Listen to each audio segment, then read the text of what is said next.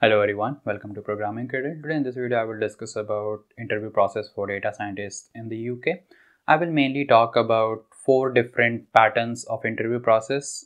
There can be many other patterns as well, but they will eventually having all the stages which I will discuss in this video.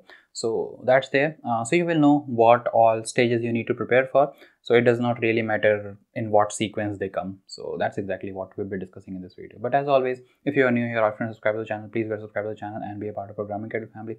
And also hit that bell icon so that you get notified each time when a video goes live. And if you end up liking this video, please give it a thumbs up.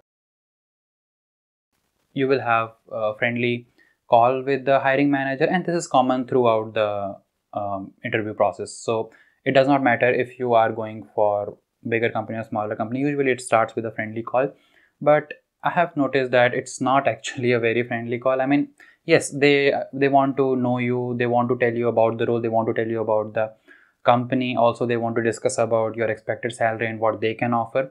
So that's there. So nothing technical in this round, but they also assess your communication skills. So when they ask you, tell me about yourself. So you need to be very concise, but also you should not undersell yourself. So you need to have very good communication skill, and you need to be able to express yourself in a very good way so that they can understand you even better. So that is what they assess in the very first round, whether you are good with your communication skills or not. After that, the first pattern which I'm going to talk about is they will straight away jump into the technical rounds. So there can be just one round, there can be multiple round, it all depends on the company.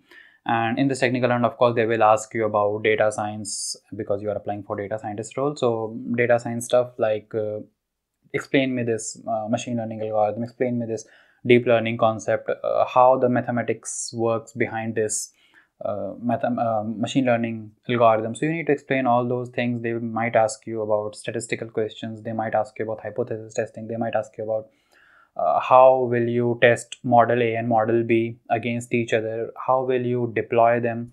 So it all depends on the company. If it's a big company, then probably they won't ask you for deployment stuff because they already have their software engineering team which will do this deployment part for you. But if your company is smaller, then maybe you will have to deploy these machine learning models which you will train in the environment. So yeah, it all depends on the company. So it's very important that you do your research about the company, what is the scale of the company and what all things they have mentioned in their job description, because it's very important to read the job description. There you will get everything what you need to prepare for. So yeah, that's there. And once you are done with all the technical rounds, you will have a call with HR, and probably after that you will get your offer. So this is the first type of pattern which I have seen. Now with that, let's move on to our next pattern, which is first you will of course have your friendly call, which will stay common throughout the interview process or throughout the pattern which I will talk about in this video. So I'm not going to mention that anymore after this. So after that friendly call, you will have this coding challenge. So they can give you a hacker rank link or hacker earth link where you will have several problems which you need to solve using your favorite programming language. It could be Python, it could be C, C++, Java, R, whatever you like. And then after that, if they are happy with your programming skills, they will call you for technical round. And in technical round, again, whatever I discussed in the previous section, you will have to answer those type of questions. And if they are happy, you will again go for HR call and you will have your offer. So this was the second type of interview process that I have seen. The next one is kind of lengthy, but yeah, they are very different from the first two which I talked about. So your interview process will start with aptitude test. So here it's very different type of aptitude test. What we have seen in India, it's not like that. So here it's more of a gamified version of aptitude test. So you can expect something like you have a canvas in front of you and there will be several lights blinking in certain pattern, and then after some time it will stop, and then you will have to remember the pattern. And once the canvas is in front of you, you will have to click on those bulbs or lights in a similar pattern in the way they blinked earlier. So you have to do something like that. And then you can also expect something like you need to fill air in a balloon, and then it should not burst, but then it's kind of random. It's not like you will press 4 times and it will stay completely filled, and if you stay the fifth time it will burst. So it's not like that. It can go up to 5 times, it can go up to 6 times. So it's kind of confusing. I know I might not have explained it in a very better way, but it's kind of gamified version, which I don't think I personally liked it, because it just increased the complexity and it does not really test your mental ability. I personally like those traditional aptitude questions where you have to solve different type of mathematical problems and stuff. So, or maybe I'm just too used to with that, and that's why I didn't get used to with this.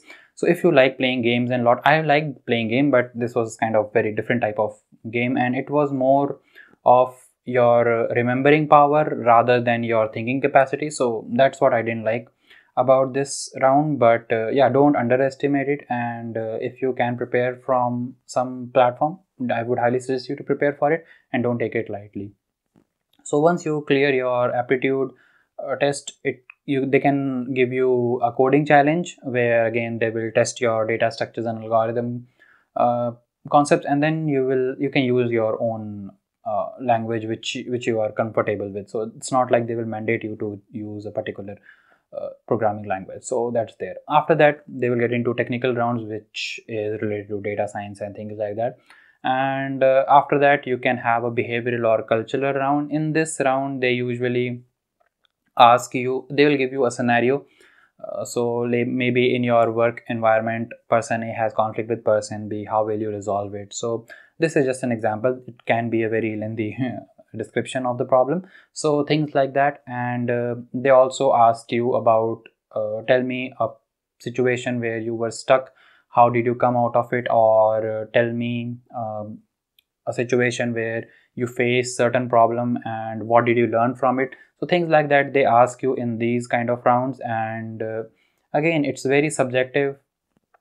It does not have a right or wrong answer. You just need to be very truthful about whatever you say. Don't try to think like what they will like, what they won't, because you can never predict what they might like and what they won't. So it's always good to just say whatever you actually feel like. So yeah, this is the round, and if you clear this round, you will get your offer after having a call with your HR. So this is the third type of interview process. Now with that, let's move on to our last interview process. So in this, your interview will start with a take-home assignment. So they will give you certain problem statements. So it can be a regression problem, it could be a classification problem. It will be related to data science. So you'll have to make predictions and apply all the machine learning algorithms and whatever you feel like is good for that problem statement. They usually give you 1 week to solve that particular problem. And after that, you will have to make a presentation out of it. You can use your collab, or you can use notebook, or you can use PowerPoint presentation. So whatever you want, you can use that.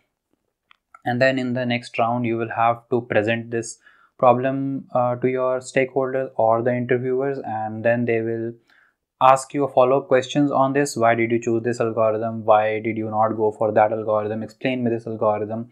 Explain me the mathematics behind this algorithm. So it's kind of easy to predict what type of questions they might ask, but then if you answer something very well, and if they want to take the interview in some other direction which is not as part of your code or the project which you have done, so it could get a little bit tricky, but usually it's kind of easy to predict what type of questions they will ask, and then you can answer those questions.